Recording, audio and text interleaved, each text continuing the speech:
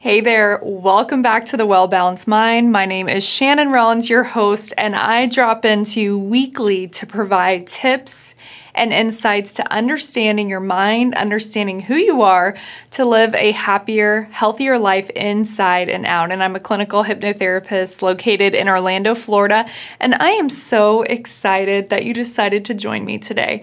And today we are actually going to be talking about our intuition, how to listen to your intuition. And what is your intuition? I mean, we all, every time I think of the word intuition, I always think of Shakira and her song, Follow Your Heart, Your Intuition. I remember growing up hearing that song and I had no idea what it ever meant.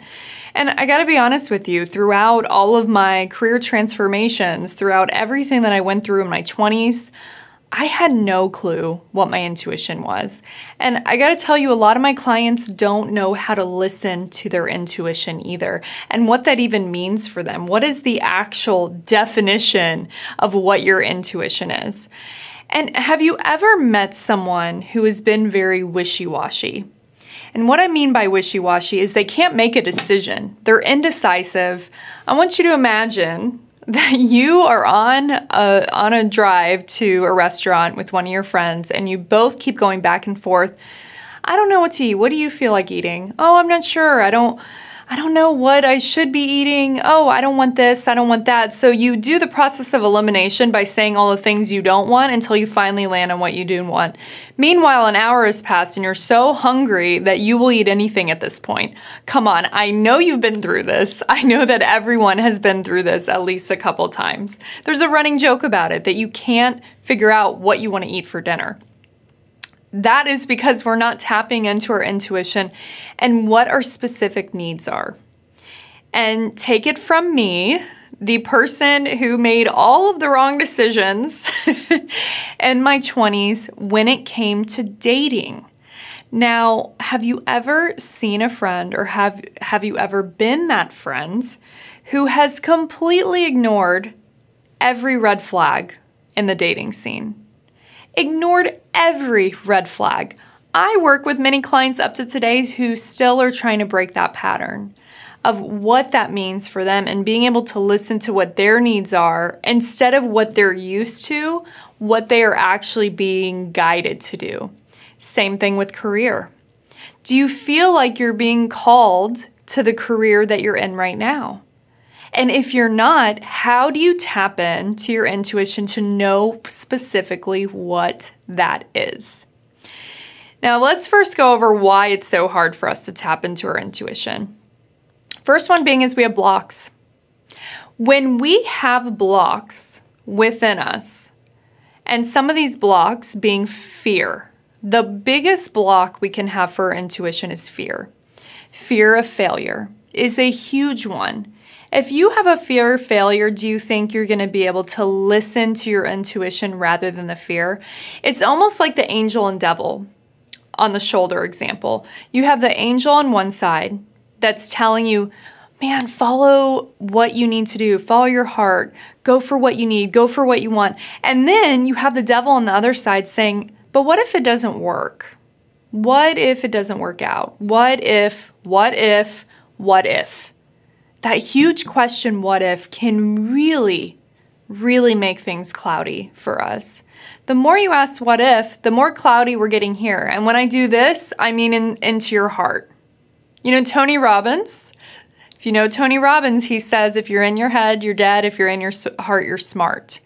Now, this might actually go against the grain. This might go against what you've been taught growing up. And what we've been taught is that we need to think logically about our decisions. We need to think logically about what we want to happen for us. But the reality is, if you look at every single super successful business owner in the world and you ask them, do you know how many of them will say that they intuitively make executive decisions on things? And to intuitively make quick executive decisions on things, you have to have all of the information. So sometimes it's lack of information. That's another reason why we might not be making decisions with our intuition. So when we don't have the information we need, we're not really as confident about making a decision for us. Third issue of tapping in, besides fear, huge fear, that huge block, that boulder, and not having enough information, is perfectionism.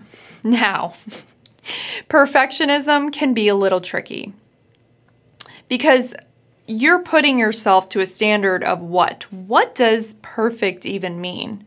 And usually what perfectionism comes from is our childhood development and being taught that we need to act or be a certain way.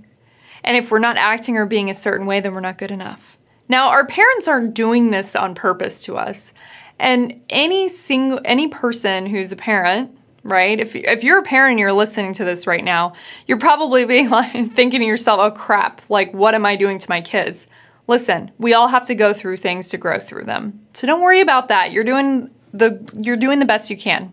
You really are. So always keep that in mind as we go through this.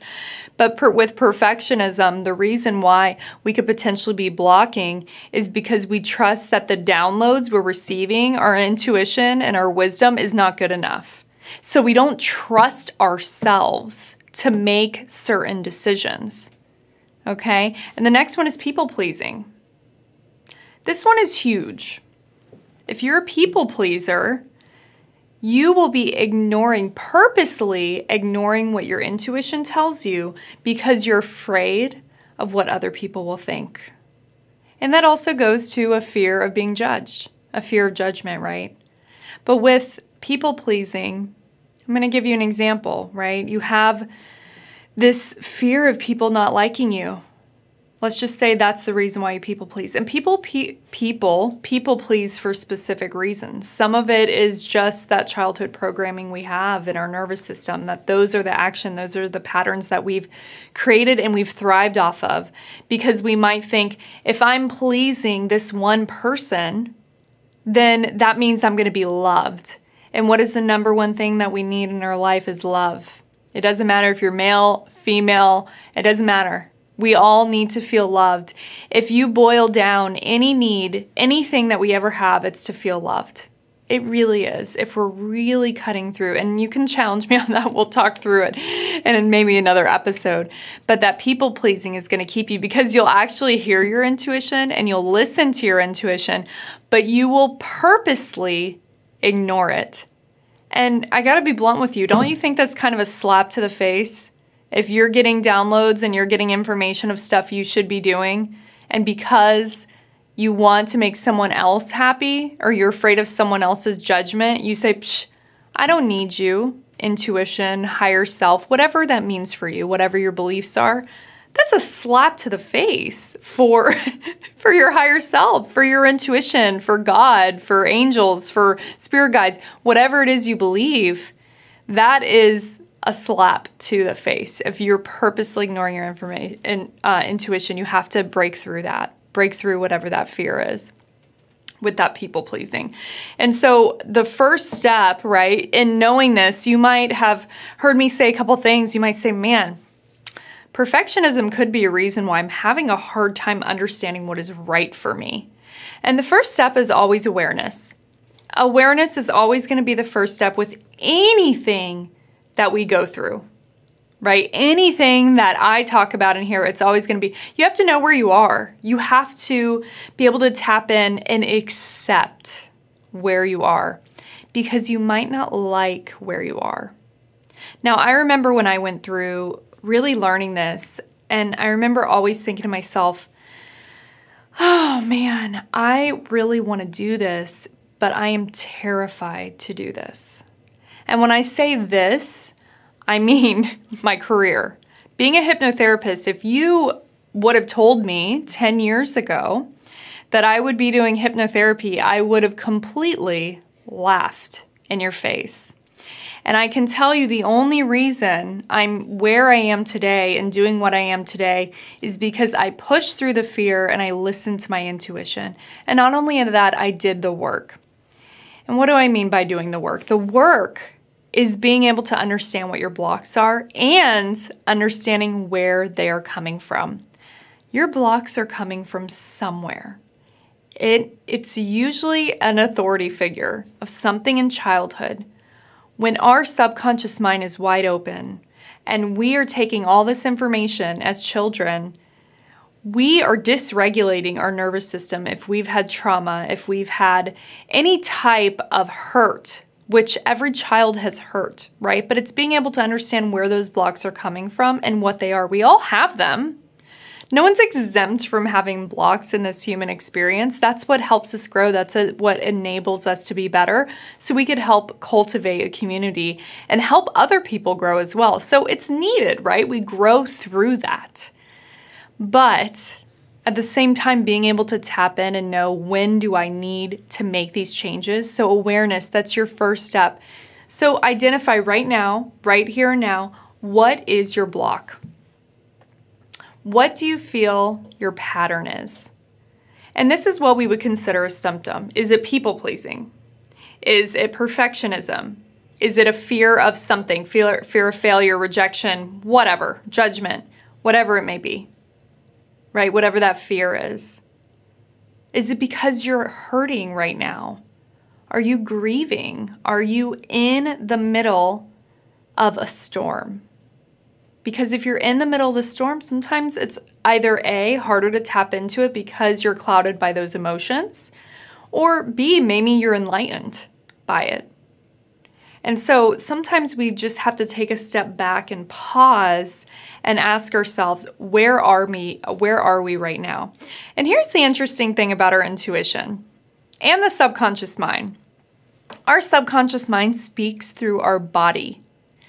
You get the eye twitching, you get the finger moving all the time, or jerky movements, or weight gain, stress, ulcers, autoimmune diseases, heart disease, cancer, whatever it is. Our subconscious mind can potentially be speaking to us and telling us what you need. Anxiety, depression. If you're experiencing any of these things, and I'll give you an example. I had psoriasis, and I was taking all these medications, all of these things that I needed to take, and then I went through and I saw a hypnotherapist, and I did it multiple times, and I cleared through some deep stuff, and there was one revolutionary thing that I was holding on to, and it was guilt from a decision that I've made in the past. And you know what happened? After I resolved that and cleared that, my psoriasis went away. Tell me that's not your subconscious mind speaking to you and being able to work through some of this.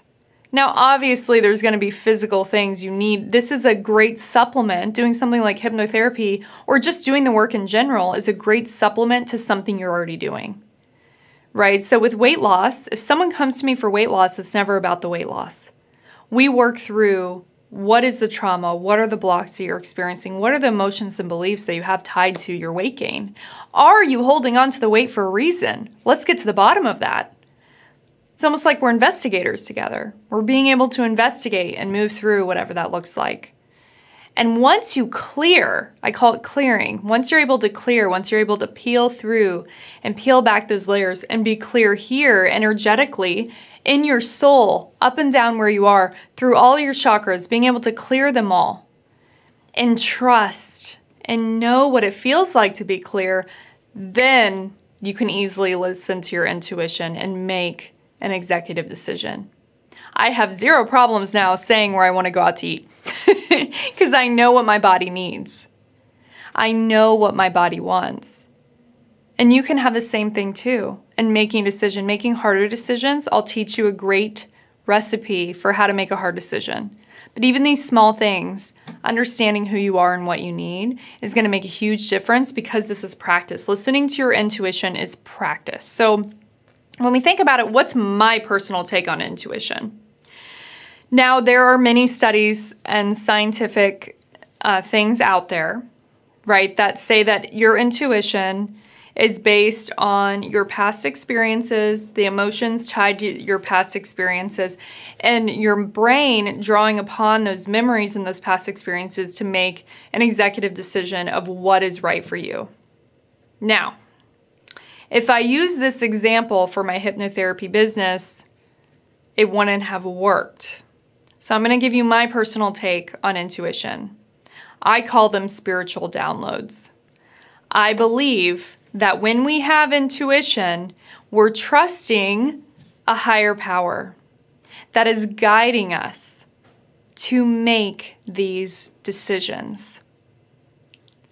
Oh, I get all the feel-goods when I'm talking about this, right? Being able to trust what you're supposed to be doing. I can tell you when I first started my business, I would always just sit back and say, man, I'm scared. I'm fearful of what's going to happen, what people are going to think. Is this going to work for me? Am I going to lose all my money and end up homeless on the street? You don't know how many times I would stay up at night so anxious because I was so afraid of what was going to happen. But I would always say, if this is not it, guide me to where you need me to be. Guide me to where I am meant to be the most. And this is based on anything you believe, right? Like you can guide me. It could be your higher self, right? It could just be you. It could be God, spirit guides, asking for guidance. Ask and you shall receive, baby. Like you will get downloads because then you'll know exactly what's not right. So when I was doing my coaching business, right, I was really feeling like something was missing. And I was doing coaching for probably a year and a half.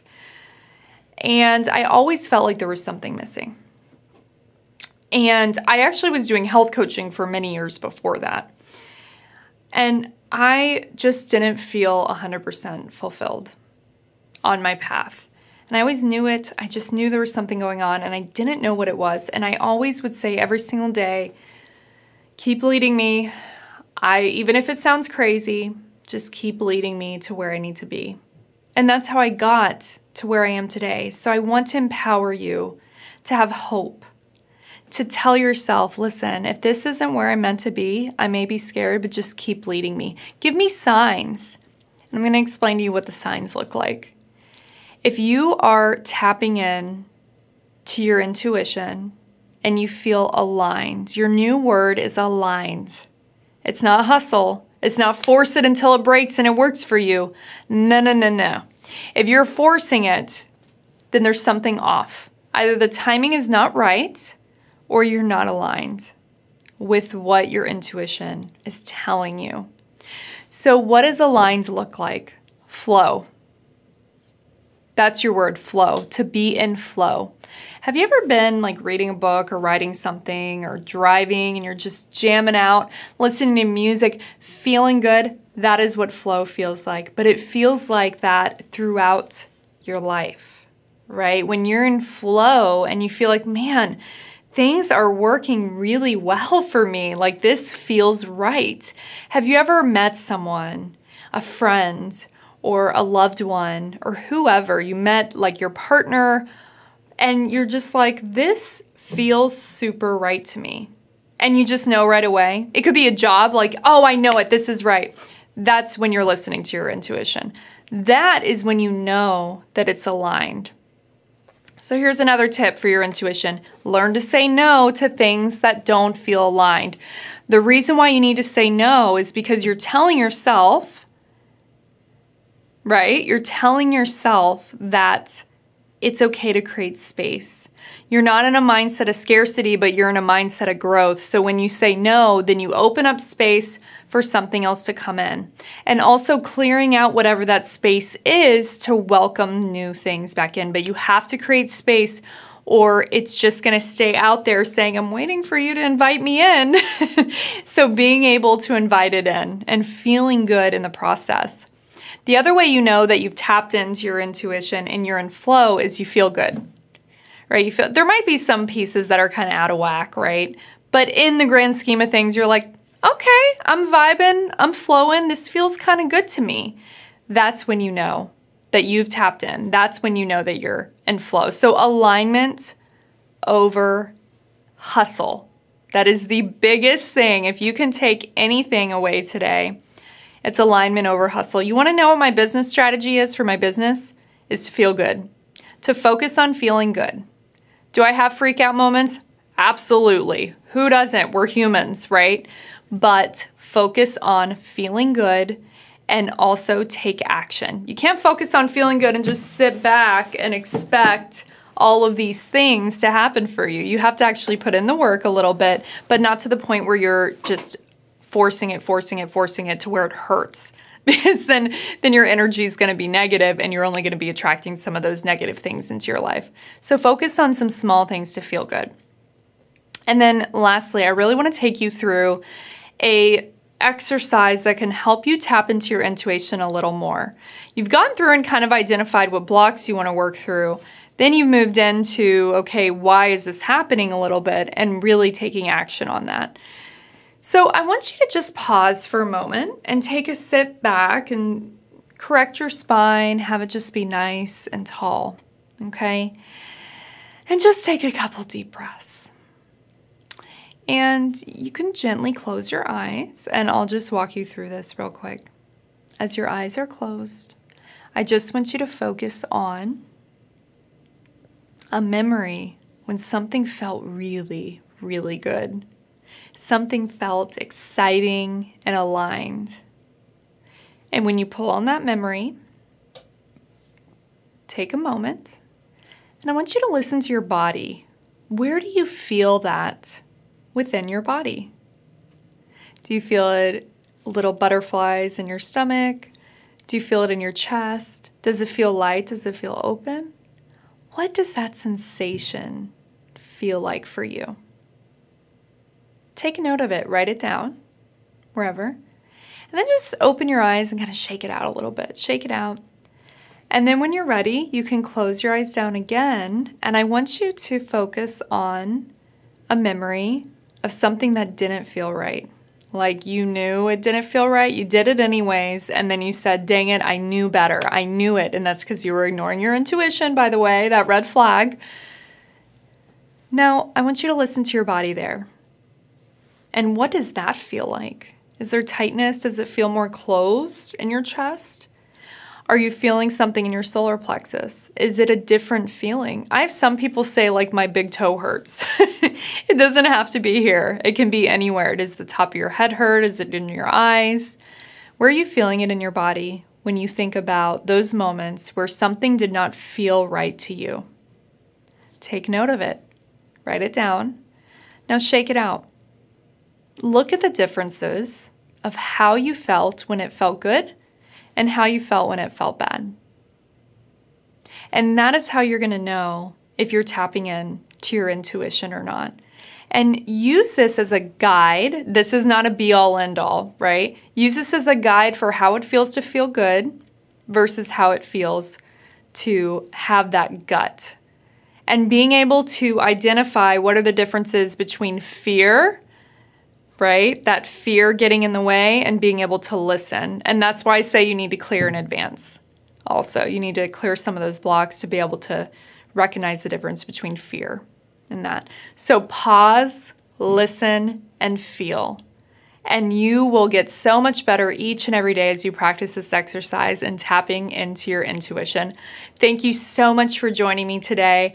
I'm always so grateful to have you here listening to some of my information, some of my knowledge, and I will see you next time on The Well Balanced Mind. See you then. Thanks.